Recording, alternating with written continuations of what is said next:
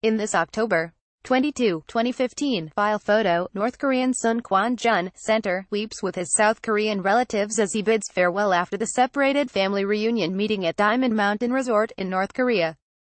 Korea pool photo via AP file, Seoul. Reunions of families separated since the Korean War will resume in August as part of fast-moving engagement between two Koreas that has already led to breakthroughs, including a military hotline between the two countries, Red Cross envoys said Friday after meetings in North Korea.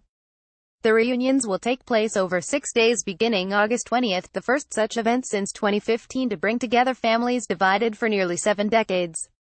About 100 people from each side will take part in the gatherings on North Korea's Mount Kumgang, a resort about 10 miles north of the demilitarized zone between North and South Korea.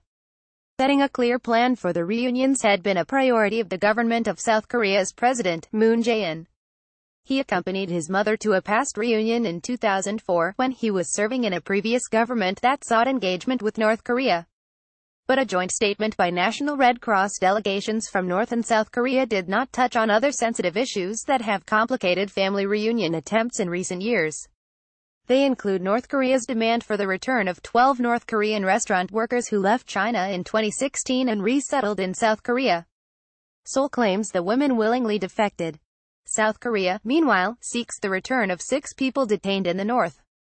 Nearly 20,000 people have taken part in 20 rounds of reunions held between the countries since 2000, but plans have been shelved in recent years by the South to protest nuclear and missile tests by the regime of Kim Jong-un.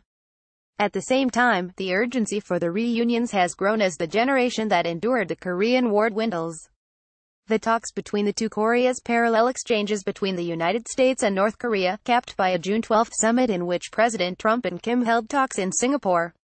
The two Koreas have started a dialogue on a range of initiatives that include opening high-level military channels and planning more joint sports teams.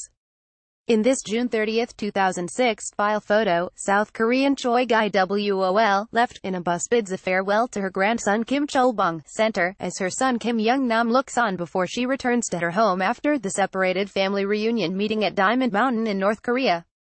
On Jong-won, Yonhap via AP file.